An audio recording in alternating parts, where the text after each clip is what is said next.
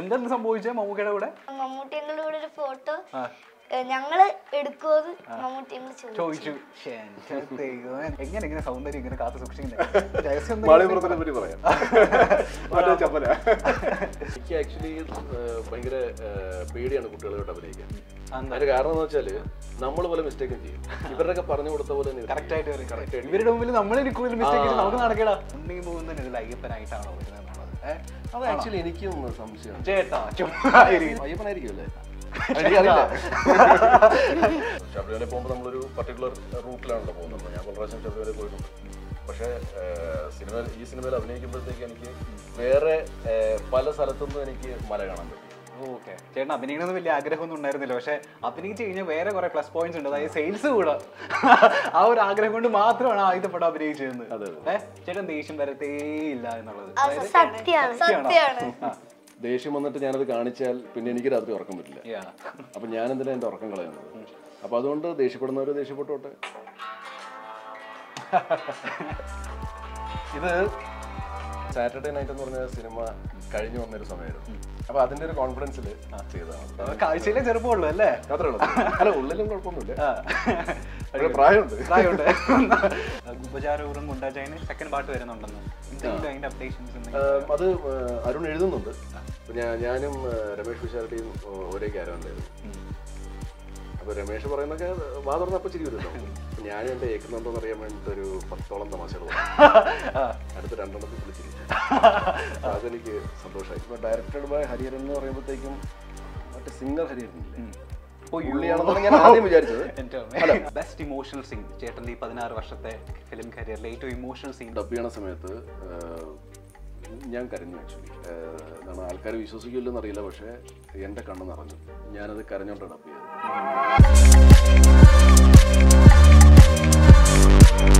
Hello hi നമസ്കാരം. നിങ്ങൾ കണ്ടുകൊണ്ടിരിക്കുന്നത് milestone makers and my name is Gaddafi. ഇത് നമ്മളുടെ കൂടെ 3 കുട്ടികളാണ് ഉള്ളത്. 2 പേര് അവരുടെ പ്രായം കൊണ്ട് ചെറുപ്പമാണെന്നുണ്ടെങ്കിൽ ഒരാൾ ആളുടെ അപ്പിയറൻസ് കൊണ്ടും ആറ്റിറ്റ്യൂഡ് കൊണ്ടും ക്യൂട്ട്നെസ് കൊണ്ടും ഭയങ്കര ചെറുപ്പമായിട്ടിരിക്കുന്ന ആളാണ്. Saiju welcome to milestone makers and guys Dev Nanda and Sreepath. ശരിയല്ലേ? ശരിയല്ലേ? ഒരുപാട് സന്തോഷം. എന്നിപ്പോ നമ്മൾ കാണുന്നേ നിങ്ങൾ നിറഞ്ഞു നിൽക്കാണ് മമ്മൂക്കയുടെ കൂടെ ഫോട്ടോ ഒക്കെ എടുത്തിട്ട്. നിങ്ങൾ എന്താണ് സംഭവിച്ചത് മമ്മൂക്കയുടെ കൂടെ? നമ്മള് സത്യത്തില് 2018 റിവ്യൂ പറയാനാണ് കേറിയത്. അപ്പം അൺഎക്സ്പെക്റ്റഡ് ആയിട്ട് ഞങ്ങളുടെ മമ്മൂട്ടിയുടെ കൂടെ ഒരു ഫോട്ടോ ഞങ്ങള് എടുക്കുമെന്ന് മമ്മൂട്ടിയോട് ചോദിച്ചു. എന്നിട്ടോ ആ ഫോട്ടോ കിട്ടിയ കയ്യില് കിട്ടി? തനിക്ക് കിട്ടിയോ? കിട്ടി. ഇൻസ്റ്റയിലുണ്ടോ? എന്നിട്ട് താൻ പ്രസ് മീറ്റിൽ പറയണ്ടായിരുന്നല്ലോ ഫോട്ടോ ഒന്നും കിട്ടിയില്ലാന്ന്. അത് ഫസ്റ്റ് കിട്ടിയായിരുന്നല്ലേ, പിന്നെ ഇൻസ്റ്റയില് നോക്കിയപ്പോ മമ്മൂക്ക് കിട്ടിയിട്ടുണ്ട്. സന്തോഷമായില്ല ഇപ്പൊ? സിനിമയിൽ കൂടുതൽ സന്തോഷമായില്ലേ പിക്കെടുത്ത? ചേട്ടാ ഈ പറഞ്ഞ പോലെ അന്നും വന്ന സമയത്ത് അതേപോലെ തന്നെ ഇരിക്കുന്നുണ്ട്, ഇപ്പോഴും അതേപോലെ ഇരിക്കുന്നുണ്ട്, ഒരു മാറ്റമില്ല. എങ്ങനെ സൗന്ദര്യം ഇങ്ങനെ കാത്തു സൂക്ഷിക്കുന്നത് എങ്ങനെയാ? ചെറിയ മാറ്റമുണ്ട്. ഞാൻ ഒരു 3-4 കിലോ കൂടിയിട്ടുണ്ട്. ലൂസ് ഷർട്ട് കിട്ടിയാൽ മാനേജ് ചെയ്യുകയാണ്. പക്ഷെ സൗന്ദര്യത്തിന് ഒരു മാറ്റമൊന്നും വന്നിട്ടില്ല. ഏതാണ്ട് അതുപോലെയൊക്കെ തന്നെ ഇരിക്കുന്നത്. എപ്പോഴും പറയുന്ന ആള് കാര്യമല്ല, ആൾക്കാര് ഫ്രിഡ്ജിൽ വെച്ച പോലെ ഇരിപ്പുണ്ട്, ഒരു മാറ്റമില്ല.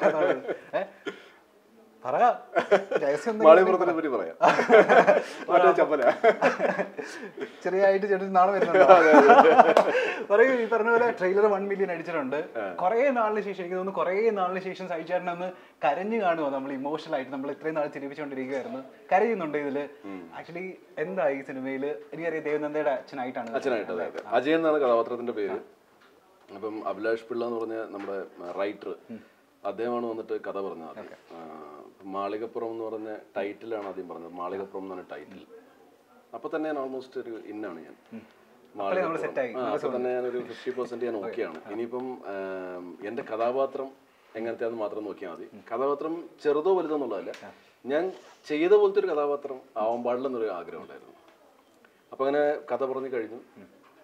ഭയങ്കര ഒരു കുളിര് കോരിയിട്ടു സീരിയസ്ലി കഥ കഴിഞ്ഞപ്പോഴത്തേക്കും. എനിക്ക് ആക്ച്വലി ഭയങ്കര പേടിയാണ് കുട്ടികളോട് അഭിനയിക്കാൻ. അതിന്റെ കാരണം എന്ന് വെച്ചാല് നമ്മൾ പോലെ മിസ്റ്റേക്കും ചെയ്യും. ഇവരുടെയൊക്കെ പറഞ്ഞു കൊടുത്ത പോലെ ഇവരുടെ മുമ്പിൽ നമുക്ക് നടക്കടാ. അപ്പൊ ഈ എന്താണ് ദൈവന് ഓർമ്മയുണ്ടോന്ന് അറിയില്ല, പലപ്പോഴും എന്റെ ഡയലോഗ് സ്ലിപ്പായിട്ടോ എന്റെ എക്സ്പ്രഷൻ പോരാഞ്ഞിട്ടൊക്കെയാണ് ഈ പോയിക്കൊണ്ടിരിക്കുന്നത്. അതിന്റെ ഇടയ്ക്ക് ചിലപ്പോൾ നമ്മൾ അറിയാണ്ട് നമ്മൾ ചില സാധനങ്ങളൊക്കെ ചിലപ്പം ഈ അഭിനയിച്ചോണ്ടിരിക്കുമ്പോൾ നമ്മൾ പറയുമല്ലോ, അതിനൊക്കെ കറക്റ്റായിട്ട് റിയാക്ട് ചെയ്യുന്നുണ്ട് കുട്ടികൾ. രണ്ടുപേരും ഒന്നിനൊന്ന് എന്താണ് മുമ്പ് വയ്ക്കും. അപ്പം പിന്നെ ചെന്നതിന് ശേഷം പിന്നെ ഐ ന്യൂ ദാറ്റ്, ഞാൻ എക്സ്പെക്ട് ചെയ്യുന്നത് ഇപ്പം ആൻമറിയ കലിപ്പിലാണ് അല്ലെങ്കിൽ കോലുമിഠായി ഇങ്ങനത്തെ സിനിമകളൊക്കെ നമ്മൾ കുട്ടികളായിട്ട് ചെയ്തിട്ടുണ്ട്. പിന്നെ കുറെ ആഡ്സ് ഞാൻ ചെയ്തിട്ടുണ്ട് കുട്ടികളൊക്കെ ആയിട്ട്. അപ്പം നമുക്കറിയാം, നമുക്കത് എക്സ്പെക്റ്റഡ് ആണ്. അപ്പൊ അതുകൊണ്ട് ഞാൻ പ്രിപ്പയർഡ് ആയിരുന്നു. ഇവർ കലക്കുകയും ചെയ്യും, എനിക്ക് അവരുടെ മുമ്പിൽ എങ്ങനെയെങ്കിലും പിടിച്ചേക്കണം. പക്ഷെ ഫസ്റ്റ് ടേക്കിലൊക്കെ പിടിച്ചേക്കാൻ ചിലപ്പോൾ പാടായിരിക്കും. പക്ഷെ അൾട്ടിമേറ്റ്ലി എന്താണ് കുഴപ്പമില്ലാണ്ട് ഞാൻ എക്സിക്യൂട്ട് ചെയ്തിട്ടുണ്ട്. So it was A very good experience. ശരിക്കും നിങ്ങൾ ഇതിനു മുന്നേ മലയ്ക്ക് പോയിട്ടുണ്ടോ സിനിമയ്ക്ക്? വേണ്ടിയാണ് 2 പ്രാവശ്യം. ഇതെന്തത് ഭാഗ്യല്ലേ അല്ലേ, സിനിമയിൽ മലയ്ക്ക് പോകാൻ പറ്റി. ഞാനിങ്ങനെ പ്രസ് മീറ്റിൽ കേട്ടിട്ട് നിങ്ങൾ ഈ ഷൂട്ട് നടക്കുന്ന സമയത്തൊക്കെ നോമ്പായിരുന്നു. താനോ? ഞാൻ കുറച്ച് ദിവസം ഉണ്ടായിരുന്നു. ഏടാ, നീ എന്താ എടുക്കുന്ന നോമ്പ്? ഞാൻ വിഷ്ണു ചേട്ടനെ പോലെ തന്നെ ഡയറക്ടർ വിഷ്ണു ചേട്ടന്റെ പുറകെയായിരുന്നു. അപ്പൊ നോമ്പ് വേണ്ടേ?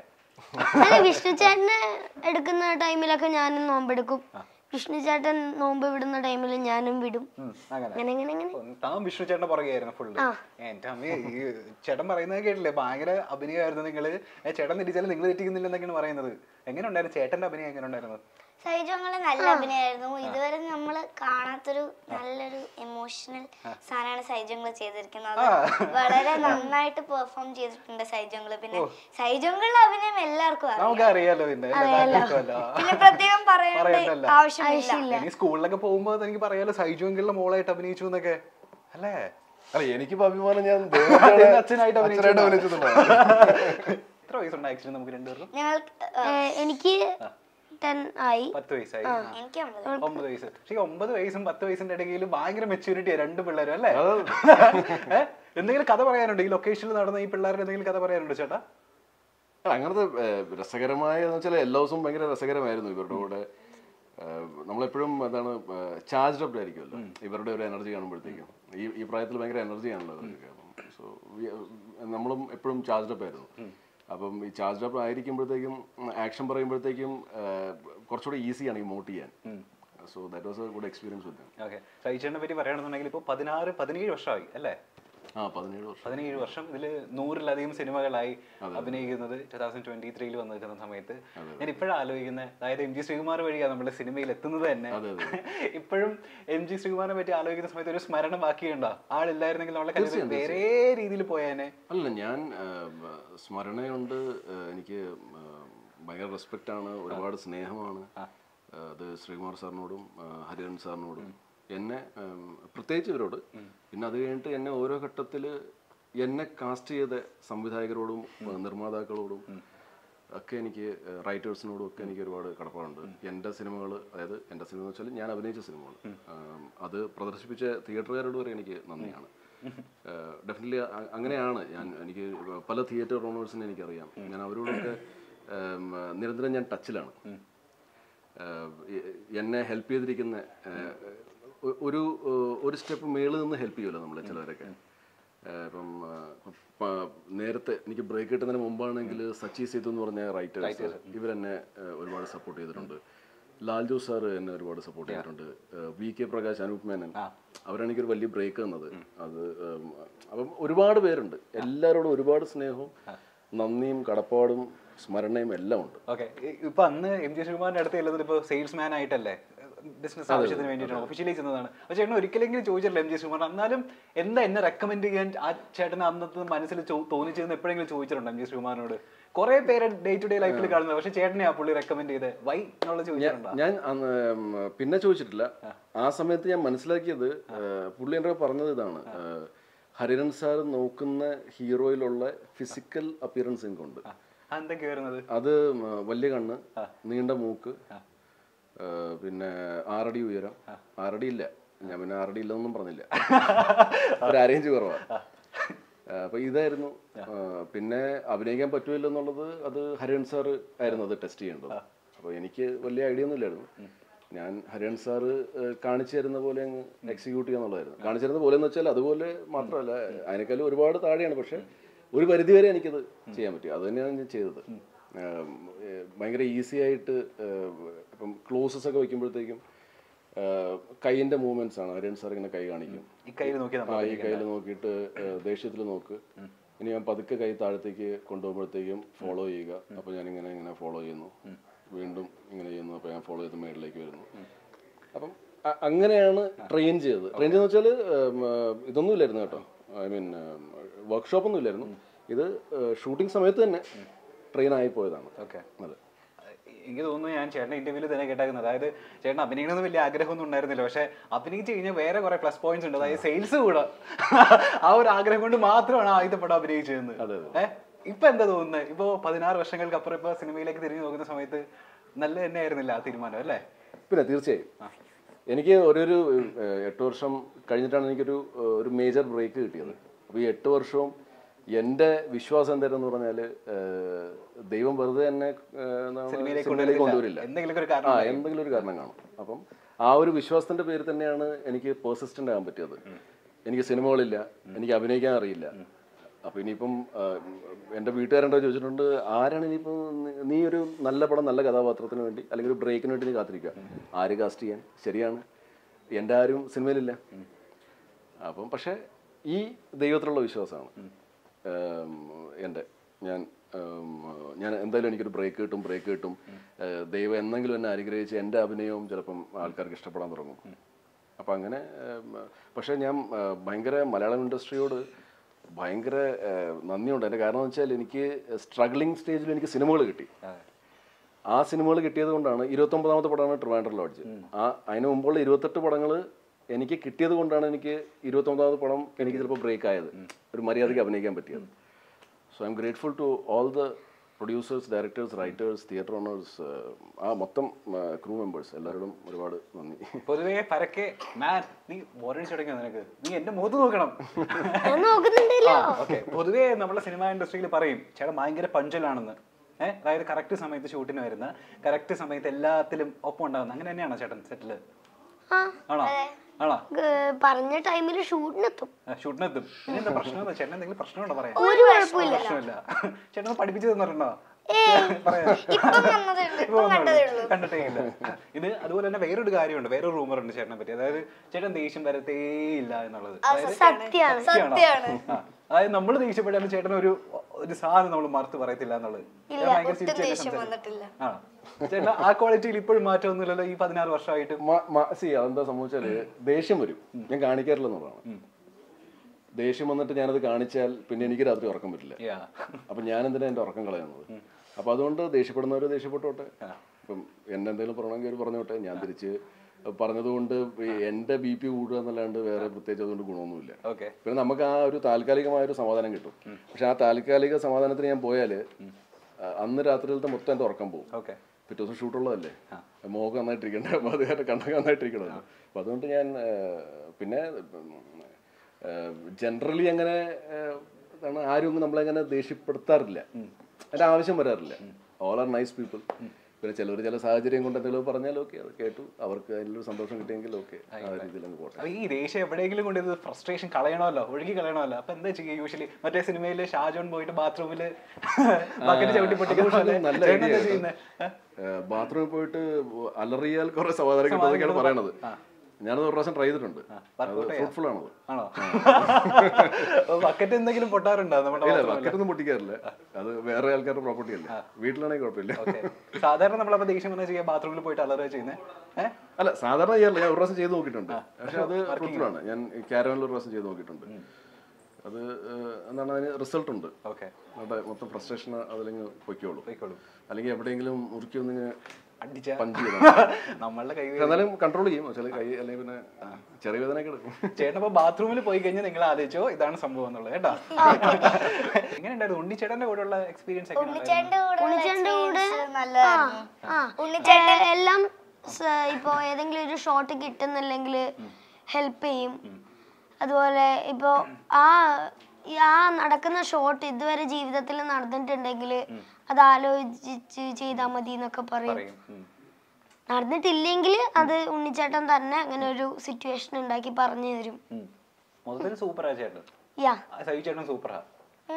സൂപ്പർ അല്ലാത്ത ആരെങ്കിലും ഉണ്ടായിരുന്നു നമ്മുടെ സെറ്റില്? സൂപ്പർ ആയല്ലോ. ഒരാളും സൂപ്പർ അല്ലാത്തില്ല. ഓക്കെ, താമര എങ്ങനെയുണ്ടായിരുന്നു ഉണ്ണിച്ചേട്ടന്റെ കൂടെ? ഉണ്ണിച്ചേട്ടന് ഷൂട്ട് ഇല്ലാത്ത ദിവസങ്ങളിലും ഉണ്ണിച്ചേട്ടൻ സെറ്റ് വരികയും ഞങ്ങളെ സപ്പോർട്ട് ചെയ്യും എല്ലാം ചെയ്യുമായിരുന്നു. ഉണ്ണിച്ചേട്ടന് തന്നെ ഞങ്ങളുടെ ക്ലൈമാക്സിന് കുറച്ച് നേരം ഉണ്ടായിരുന്നു. അതും ഇന്ന് രാവിലെ 6 മണിക്ക് തുടങ്ങിയിട്ട് പിറ്റേ ദിവസം രാവിലെ 6 മണിക്കാണ് തീരുന്നത്. എന്നിട്ടും ഉണ്ണിച്ചേട്ടൻ നിന്ന് ഞങ്ങൾ രണ്ടുപേരും കട്ടയ്ക്ക് സപ്പോർട്ട് ചെയ്തു. അതുപോലെ തന്നെയാണ് നമ്മുടെ സൈജോങ്ങളും നല്ല സപ്പോർട്ടാണ്. എന്തല്ലേ ഇതൊക്കെ ആരും പഠിപ്പിച്ചെന്നേ? ആരും പഠിപ്പിച്ചില്ല, എല്ലാം സ്വയം വരുന്നതാ. എന്തായാലും നല്ല പിള്ളേരാണ്. ഈ പറഞ്ഞ പോലെ നല്ല മെച്യൂർഡ് ആയിട്ട് സംസാരിക്കുന്ന പിള്ളേരാണ്. കുറെ ഒരു 10 വർഷം കൂടെ കഴിയുമ്പോൾ ഈ പറഞ്ഞ പോലെ നമുക്ക് നായികയായിട്ട് മലയാള സിനിമയിൽ പിന്നെയും വരാൻ പറ്റത്തക്കണ്ണം കഴിവുള്ള പിള്ളേരാണ്. സൈജോ, ഇനി ഞാൻ കുറച്ച് വീഡിയോസ് കാണിക്കാം. ചേട്ടന് ഈ പറഞ്ഞ പോലെ റിലേറ്റ് ചെയ്യാൻ പറ്റിയ കുറച്ച് വീഡിയോസ് ആണ്. ചേട്ടൻ എൻ്റെ സ്റ്റേറ്റ്മെന്റ്സ് ആണ്. അത് കേൾക്കുമ്പോൾ എന്താ ഓർമ്മ വരുന്നതെന്നൊന്ന് പറഞ്ഞാൽ മതി. ആദ്യത്തെ വീഡിയോ ഈ പറഞ്ഞ പോലെ ഇതൊരു ഡാൻസ് വീഡിയോ ആ.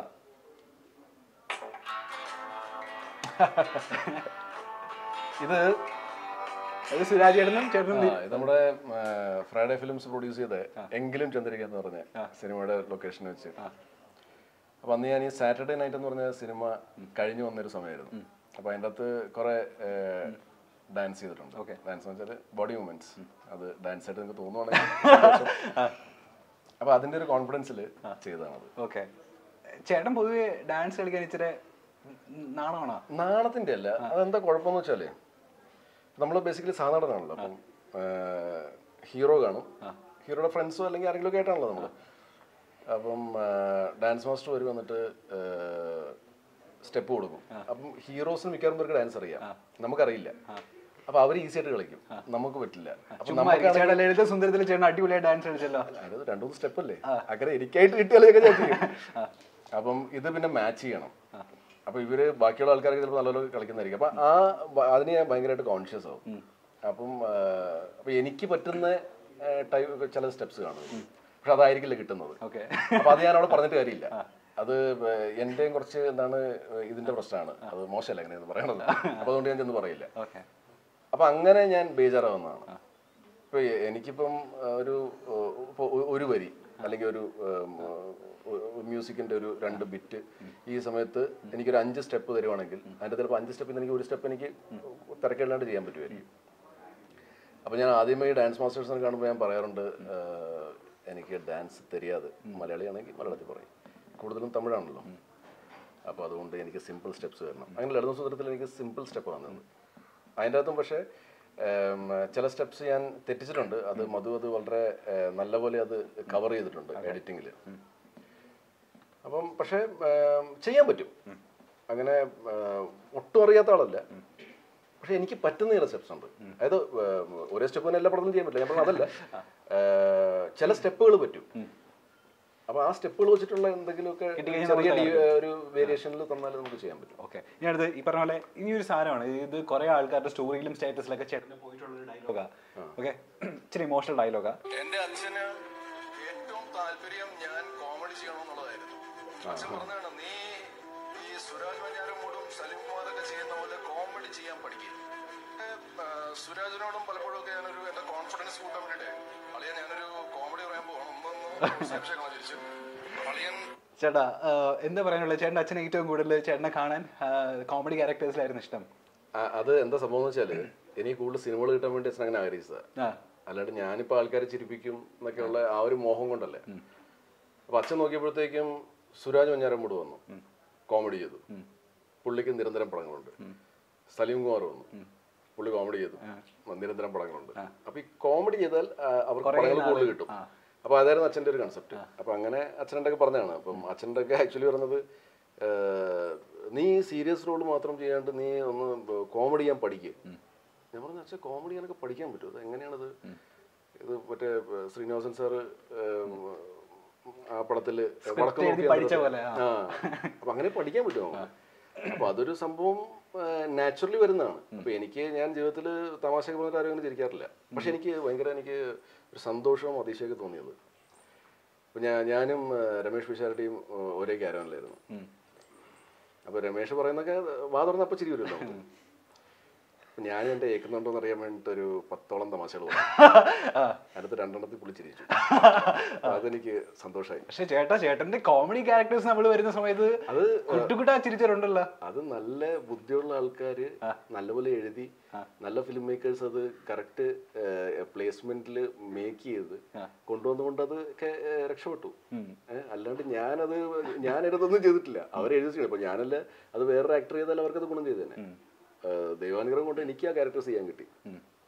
സോ അല്ലാണ്ട് ഇപ്പൊ എനിക്ക് ആൾക്കാരെ ചിരിപ്പിക്കാനൊന്നും പറ്റുമെന്ന് എനിക്ക് തോന്നുന്നില്ല.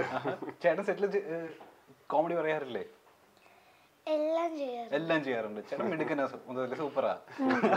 ചേട്ടാ ഇപ്പൊ ഈ പറഞ്ഞ പോലെ ചേട്ടൻ ഈ 16 വർഷത്തെ ഈ ഒരു ഫിലിം കരിയറിൽ നമ്മൾ ബെസ്റ്റ് ഓഫ് സൈജു കുറുപ്പ് എന്നുള്ള റൗണ്ടിലേക്കാണ് പോകുന്നത്. അതായത് നമ്മൾ കുറച്ച് സ്റ്റേറ്റ്മെന്റ്സ് പറയും, അത് ചേട്ടന് ബെസ്റ്റ് ആയിട്ട് തോന്നിയിട്ടുള്ള കുറച്ച് മൊമെന്റ്സ് ആണ് പറയേണ്ടത്. ഓക്കെ, ഇതിൽ ഈ പറഞ്ഞ പോലെ ഉണ്ണി മുകുന്ദന്റെ കുറെ നാളിന് ശേഷമുള്ള ഡാൻസും ഈ പറഞ്ഞ പോലെ ഫൈറ്റും നമുക്ക് കാണാൻ പറ്റുന്നുണ്ടെന്ന് ആണ് അണിയറ പ്രവർത്തകർ പറയുന്നത്. ഇതിൽ ചേട്ടന് പേഴ്സണലി ചേട്ടൻ്റെ ഒരു ബെസ്റ്റ് ഫൈറ്റ് സീനായിട്ട് തോന്നിയേക്കുന്ന ഒരു പെർട്ടിക്കുലർ സിനിമ ചേട്ടൻ്റെ? ഞാൻ ഫൈറ്റ് ചെയ്തത്, ചേട്ടൻ ഫൈറ്റ് ചെയ്ത സ്കെച്ച് എന്ന് പറഞ്ഞൊരു പടം ചെയ്തിട്ടുണ്ട്. അപ്പോൾ അതിൻ്റെ അകത്ത് ഞാൻ അത്യാവശ്യം മര്യാദയ്ക്ക് ഫൈറ്റ് ചെയ്തായിരുന്നു. ഓക്കെ, അതായത് എൻ്റെ അഭിനയത്തിനേക്കാളും നല്ലത് എൻ്റെ ഫൈറ്റ് ആയിരുന്നു. എൻ്റെ എനിക്ക് തന്നെ അറിയാം. സീരിയസ്ലി? പക്ഷെ ഭീകര ഫൈറ്റ് അല്ല, ഞാൻ പറഞ്ഞു എനിക്ക് തന്ന ഫൈറ്റ് ഞാൻ മര്യാദയ്ക്ക് ചെയ്തു. അത് ചേട്ടനായിരുന്നില്ല ഹീറോ അല്ലേ? അതെ അതെ. അപ്പോൾ അതിൻ്റെ അകത്താണ് ഞാൻ ആക്ച്വലി ഫൈറ്റ് ചെയ്തിരിക്കുന്നത്. ഓക്കെ, ബാക്കി പിന്നെ 3-4 പടത്തില് വില്ലനായിരുന്നു ഞാൻ. അപ്പൊ അതിൻ്റെ അകത്ത് ഇടി കൊള്ളലായിരുന്നു കൂടുതൽ. മുല്ലയില് വില്ലനായിരുന്നു. ബാക്കി ഇടി കൊടുക്കൽ പിന്നെ മറ്റേ കൂട്ട ഇടിയാണല്ലോ, മറ്റേ ആട് 2-ലും പടയോട്ടത്തിലും കൂട്ട ഇടി, അങ്ങനത്തെ ഉള്ള സംഭവങ്ങൾ. ഓക്കെ, ഇനി ബെസ്റ്റ് ഇമോഷണൽ സീൻ ചേട്ടൻ്റെ ഈ 16 വർഷത്തെ ഫിലിം കരിയറിലെ ഏറ്റവും ഇമോഷണൽ സീൻ? ഇമോഷണൽ സീൻ 2 പറയേണ്ടി വരും. ഇപ്പം ആദ്യത്തെ ഞാൻ പറയാം, താങ്ക് യു എന്ന് പറഞ്ഞ സിനിമ. ഓക്കെ, എൻ്റെ മോളായിട്ട് എൻ്റെ മോള് ആ കഥാപാത്രം, എൻ്റെ മോള് എൻ്റെ അകത്ത് എന്താണ് മർഡർ ചെയ്യപ്പെടുന്നുണ്ട്. അപ്പം മോളുടെ ബോഡി വീട്ടിലേക്ക് കൊണ്ടുവരുന്നൊരു രംഗമുണ്ട്. അപ്പോൾ ഇവളുടെ ബാഗ് ഞാൻ കെട്ടിപ്പിടിച്ച് ഞാൻ കരയുന്നുണ്ട്. ഗ്ലിസറിൻ ഉപയോഗിച്ചിരുന്നു ഡെഫിനറ്റ്ലി, പക്ഷേ എനിക്ക് ഭയങ്കര ടച്ചിങ് ആയിട്ട് ഫീൽ ചെയ്തൊരു മൂമെൻറ്റും. അതുകൂടാണ്ട് ആൾക്കാർ ആ സീൻ കണ്ടിട്ടുണ്ടെങ്കിൽ ആൾക്കാർ പറഞ്ഞിട്ടുമുണ്ട് അതിനെപ്പറ്റി. ഓക്കെ, രണ്ടാമത്തത് നമ്മുടെ ഈ സിനിമയിൽ മാളികപ്പുറത്തിലൊരു പ്രത്യേക സീനുണ്ട്. എന്നെ ഒരു കഥാപാത്രം എൻ്റെ കോളറിൽ പിടിച്ചിട്ട് കൊണ്ടുപോകുന്നത്. അത് ഞാൻ ഡബ് ചെയ്യുമായിരുന്നു. അപ്പോൾ ഞാൻ ഈ കൊണ്ടുപോകുന്ന സമയത്ത് ഞാൻ കുറച്ച് ഇമോഷണൽ ആയിട്ടാണ് ഒരു ഡയലോഗ് പറയുന്നത്. ഞാൻ നമ്മുടെ സ്റ്റുഡിയോയിൽ ഡബ് ചെയ്യണ സമയത്ത് ഞാൻ കരഞ്ഞു ആക്ച്വലി. അത് എന്താണ് ആൾക്കാർ വിശ്വസിക്കില്ലോ എന്നറിയില്ല, പക്ഷേ എൻ്റെ കണ്ണ് നിറഞ്ഞു. ഞാനത് കരഞ്ഞോണ്ടാണ് ഡബ് ചെയ്തത്. അപ്പോൾ എനിക്ക് ഇവരൊക്കെ അപ്പുറത്തിരിപ്പുണ്ട്, വിഷ്ണു, അഭിലാഷൊക്കെ, സൗണ്ട് എഞ്ചിനീയറൊക്കെ. പക്ഷേ നമ്മൾ നിൽക്കുന്ന സ്ഥലത്ത് കുറച്ച് ഡാർക്ക് ആയതുകൊണ്ട് ഞാൻ പിന്നെ ഇങ്ങനെയൊക്കെ ഞാൻ തുളച്ച് അഡ്ജസ്റ്റ് ചെയ്തു. പക്ഷേ ഇനി ബെസ്റ്റ് കോമഡി സീൻ ചേട്ടൻ്റെ തന്നെ ചേട്ടന് തോന്നിയിട്ടുള്ള? ബെസ്റ്റ് കോമഡി സീൻ എനിക്ക് ട്രിവാൻഡ്രം ലോഡ്ജിൽ പിന്നെ കൃഷ്ണപ്രഭയായിട്ട് ആണ് ആ സീൻ എൻ്റെ സീൻസ് തുടങ്ങുന്നത്. അപ്പോൾ അതിൻ്റെ അകത്ത് കുറച്ച് ഡയലോഗ്സ് ഒക്കെ ഭയങ്കര രസമാണ്. ഓക്കെ, ഇനി ചേട്ടൻ തന്നെ ചേട്ടൻ്റെ അഭിനയം കണ്ട് ചേട്ടൻ തന്നെ ഭയങ്കര ചളിപ്പ് തോന്നി, അയ്യോ അതെന്ന് തോന്നിയ അത് ഞാൻ പറയുന്നത് അങ്ങനെ എന്തെങ്കിലും? എനിക്ക് ഈ സ്ട്രഗ്ലിംഗ് സ്റ്റേജ് ചെയ്ത ചില പടങ്ങളിൽ എൻ്റെ അഭിനയം കുറച്ച് മോശമായിരുന്നു. ഇപ്പം പടത്തിൻ്റെ പേര് പറഞ്ഞാൽ ഒരു സിനിമയിൽ അപ്പം നമുക്ക് പരിപാടി അറിയില്ലല്ലോ, അഭിനയം എന്ന് പറഞ്ഞ പരിപാടി നമുക്ക് വലിയ വശമില്ലായിരുന്നു. അപ്പം കരയുന്ന സീനാണ്, അമ്മേനെ ആട്ടി പുറത്താക്കുവാണ് ഒരു സിനിമ. അപ്പം ഞാനപ്പം കരയണം, അമ്മ ഞാനൊന്നും ചെയ്തിട്ടില്ല എന്ന് പറയണം. ഞാൻ കരഞ്ഞോണ്ട് ഞാൻ ഭയങ്കര ഓവർ കരച്ചിലായി. പക്ഷെ അത് അപ്പം എല്ലാവർക്കും ഓക്കെ ആയിരുന്നു. അല്ലല്ല, അത് കഴിഞ്ഞിട്ട് തിയേറ്റർ വന്നപ്പോൾ ഇത് ബിഗ് സ്ക്രീനിൽ കണ്ടപ്പോഴാണ് അതൊരു പ്രശ്നമായിട്ട് ഫീൽ ചെയ്തത്. അപ്പം ഞാനത് കുറച്ചുകൂടെ അത് എന്താണ് കുറച്ചുകൂടെ പിടിച്ചത് ചെയ്യണമായിരുന്നു എനിക്ക് തോന്നുന്നു. ഓക്കെ, ഇനി ഈ 16 വർഷത്തെ ഫിലിം കരിയറിൽ ചേട്ടൻ്റെ മനസ്സിനോട് ചേർക്കുന്ന ഫേവറേറ്റ് ക്യാരക്ടർ ഏതാ? ഫേവറേറ്റ് ക്യാരക്ടർ ഡെഫിനറ്റ്ലി ഫസ്റ്റ് മൂവിയിലെ മയൂഖത്തിലെ ഉണ്ണിക്കേശവൻ എന്ന് പറഞ്ഞ കഥാപാത്രം. അത് എൻ്റെ ഫസ്റ്റ് പടം ആയതുകൊണ്ട് മാത്രമല്ല, 2 ഷെയ്ഡ്സ് ആണ് ക്യാരക്ടറിന്. ഫസ്റ്റ് ഹാഫ് നെഗറ്റീവ് ഷെയ്ഡും സെക്കൻഡ് ഹാഫിൽ പോസിറ്റീവ് ഷെയ്ഡും. ഭയങ്കര ഭാഗ്യമാണ് എൻ്റെ. ഒന്ന് ഹരിഹരൻ സാറിനെ പോലത്തെ ഒരു മഹാനായ സംവിധായകന്റെ പരിചയപ്പെടുത്താൻ പറ്റിയ അദ്ദേഹം തന്നെ സ്ക്രിപ്റ്റ് എഴുതിയിരിക്കുന്നു. പിന്നെ ഇവിടുത്തെ പ്രശസ്തരായ 3 പ്ലേബാക്ക് സിംഗേഴ്സ് അവരെ ആലപിച്ച പാട്ടുകൾ എനിക്ക് ലിപ്സിങ് ചെയ്യാൻ പറ്റി. Yesudas sir, Jayendran sir, MG Sreekumar sir, ഇവരുടെയൊക്കെ. പിന്നെ ഈ പറഞ്ഞ 2 ടൈപ്പ് ഓഫ് ക്യാരക്ടറാണ്. അത് ഫസ്റ്റ് പടത്തിൽ തന്നെ ആൾക്കാർ കിട്ടുക എന്ന് ഭയങ്കര അന്ന് എനിക്കത് മനസ്സിലായില്ല. ഇത്ര ഹരിഹരൻ സാർ എന്ന് പറഞ്ഞാൽ ഇത്രയും വലിയ പുലിയാണോ എന്ന് എനിക്കറിയില്ല. ഞാൻ അത് സാറിന്റെ ചേട്ടന്റെ ഏതൊരു ഇന്റർവ്യൂവിൽ കണ്ടത്. അതായത് സാറ് ഹരിഹരൻ സാറിനെ അറിയാതെ പോലും എനിക്ക് മിസ്റ്റർ ഹരിഹരൻ സാറിനെ കാണണം എന്ന് ചേട്ടൻ ചോദിച്ചിട്ടുണ്ട്. അത് മാത്രമല്ല, ഹരിഹരൻ സാർ ഇത്രയും വലിയ പുലിയാണ് ഫിലിം ഇൻഡസ്ട്രിയിൽ ഇത്ര ഹിറ്റ്സ് കൊടുത്ത ആളാണെന്ന് എനിക്കറിയില്ല. എനിക്ക് അദ്ദേഹം സർഗം ചെയ്തിട്ടുണ്ടെന്നുള്ളതായിരുന്നു അന്ന് എനിക്ക് കറക്റ്റായിട്ട് അറിയാവുന്നത്. അപ്പൊ അന്നും ഞാൻ ഈ ഡയറക്റ്റഡ് ബൈ ഹരിഹരൻ എന്ന് പറയുമ്പോഴത്തേക്കും മറ്റേ സിംഗർ ഹരിഹരനില്ലേ പുള്ളിയാണെന്നാണ് ഞാൻ ആദ്യം വിചാരിച്ചത്. അല്ല പിന്നെ അത് കഴിഞ്ഞിട്ട് പിന്നെ കുറച്ച് നാൾ കഴിഞ്ഞപ്പോൾ തന്നെ അത് ശരിയായി. ഇദ്ദേഹത്തിന് കാണുന്ന മുമ്പ് എനിക്കത് മനസ്സിലായി അത് വേറെ ഹരിഹരനാണ്. പക്ഷെ അങ്ങനെ ഞാൻ ആക്ച്വലി വളർന്നത് മഹാരാഷ്ട്രയിലാണ്. അപ്പൊ അന്നാണ് സർഗം കണ്ടത്. അപ്പൊ ഈ സർഗം എനിക്ക് ഭയങ്കരമായിട്ട് ഇഷ്ടമെന്ന് വെച്ചാൽ ഈ അച്ഛനും മകനും തമ്മിലൊരു ഫ്രിക്ഷനുണ്ട്. വിനീതേട്ടനും നെടുമുടി ചേട്ടനും ചെയ്ത ക്യാരക്ടർ തമ്മിൽ. അപ്പൊ ഈ ഫ്രിക്ഷൻ എല്ലാ അമ്മക്കളുടെയും ജീവിതത്തിൽ ടീനേജ് സമയത്ത് അച്ഛനുമായിട്ട് ഉണ്ടാകാറുള്ളതാണ്.